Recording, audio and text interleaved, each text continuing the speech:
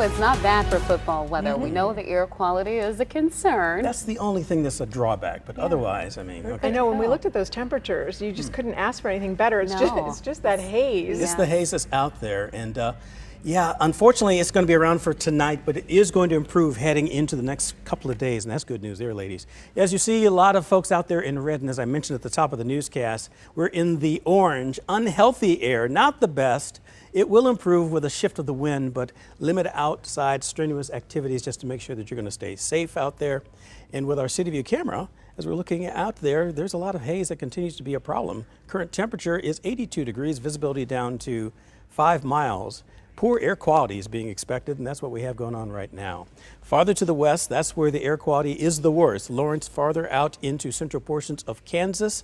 We go over the western portion of the metro, it's in the orange, but improving from Lee Summit, Blue Springs, Warrensburg, Sedalia, down to Warsaw, and even points to the east and northeast of that toward Trenton and Chillicothe, so you're breathing a sigh of relief there. Temperatures, as we mentioned at the desk, really pretty nice. 75 Trenton, 29 Chillicothe, 29 in Marshall, but 91 out toward Ottawa. So compounding the problem of the bad air quality, it's a little hotter, probably a little bit more sticky out there as well. 89 in Lacine and 80 in Atchison, 88 in Belton. Here's the evening forecast. You still see the yellow triangles because we've had not one, but two, this being the second, impact day because of that poor air quality. We're going to drop from the 80s into the 70s.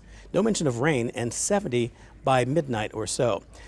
Hurricane Lee, I want to talk about that for just 1 second. It is going to be progged to be a Category 5 storm. Already the winds are 130 miles per hour, heading west-northwest. Still think it's going to make a sharp turn toward the coast, but hopefully it's going to be missing, say, the Carolinas and going toward the Mid-Atlantic states. But this is something we're going to continue to watch. And this came up on Facebook. People were asking me, what's the difference? Why do we have a hurricane over, say, the western portion of the United States? Well, anything in the eastern Pacific and the Atlantic, those are hurricanes. Western, like west of the time difference, that's when it's called a typhoon. Indian Ocean, that's what they're called cyclones. And around Australia, they're called, believe it or not, Willy Willies, which is kind of silly, but that's what they are called. Just tell you that. Look it up.